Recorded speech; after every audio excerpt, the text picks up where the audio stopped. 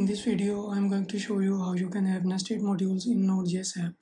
So for example, if you want to access this URL and you want to have a separate module for users where all the users function will go, and then you want to have a social module where all the users social functions, social network functions will go.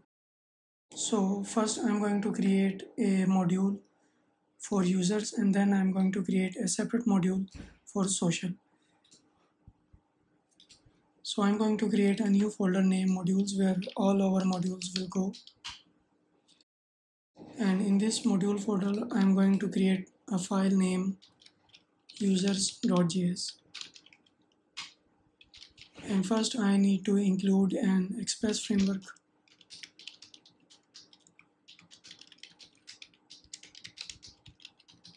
And then I need to module.exports. So this is going to export this module, users module. And I'm going to create a custom function and it will accept app as an argument. I'm going to send this app from our main server.js file. And then I'm going to create a router object. Const router is equal to express.router. And then I'm going to tell this app to use this router object for all the routes that will be starting from users. So any URL that starts from users will be passed to this router. So I'm going to simply create a get route and it will have request and result. For result, I am going to display a simple message in browser inside users.js. Now in my server.js file, I first need to include this users module.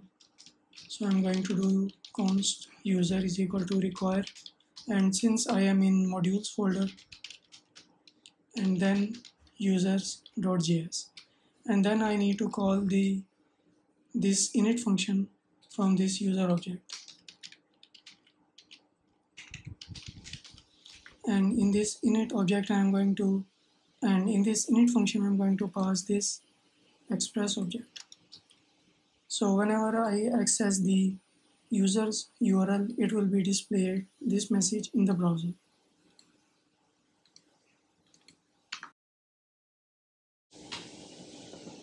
So this is now inside the users module. Now I am going to create a nested module for this social.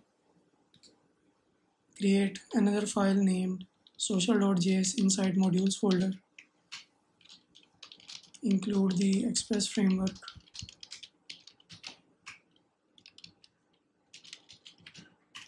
Module.exports to export this module. And again create an init function. And inside this init function I am going to pass the user router instead of app object. So again create a new router object from the Express module and tell our user router to use this route for all the URLs that will be preceded by social.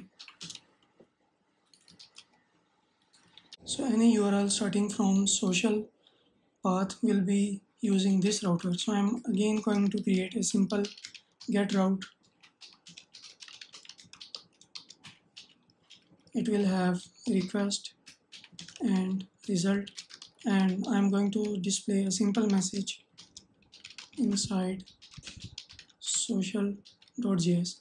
Now we need to call this init function inside our users module. So again I need to include this social module in our users module first.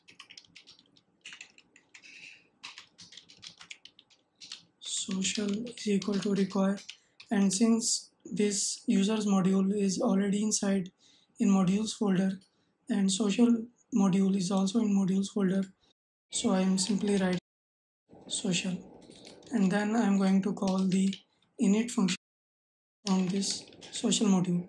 And inside its parameter it is accepting a user router which we have created here.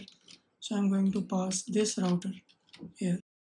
Now whenever I access users and then social, I will be displayed this message, and if I access only users, then I will be displayed this message